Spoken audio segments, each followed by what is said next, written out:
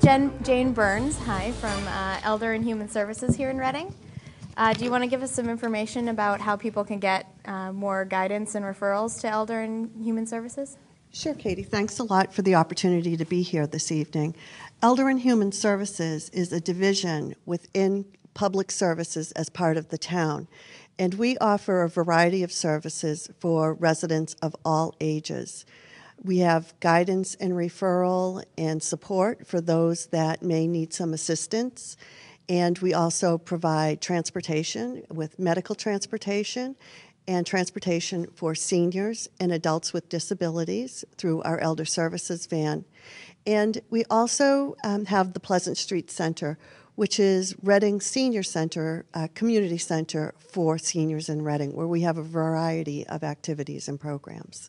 Can you tell us a little bit about some of those programs at the Pleasant Street Center?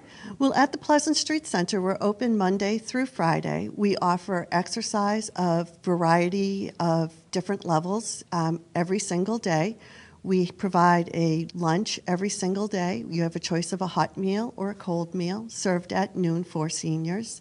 We also run various programs and activities. We have entertainment. We have nightly dinner programs every couple of months or so. That's fantastic. Can you give us a little contact information about how we can find out more? Sure. Folks can reach out to me. I'm at 781-942-6658. We also have our caseworker, Kerry Valley, and she is great if someone needs some support with guidance, help with the food pantry, fuel assistance, or aging at home. Kerry is located at the Pleasant Street Center, which is 49 Pleasant Street, and she's at 781-942-6659.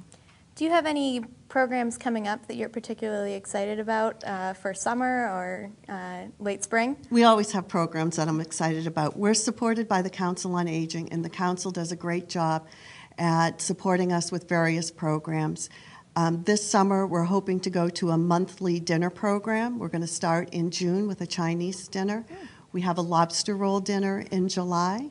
We also, in the next couple of weeks, have a legal checkup for seniors during the day, where we have an attorney from the Mass Bar Association coming in to talk about the vital documents that you need as you age in place. I'm sure that'll be very helpful. Yes, it's always a great program. Yeah.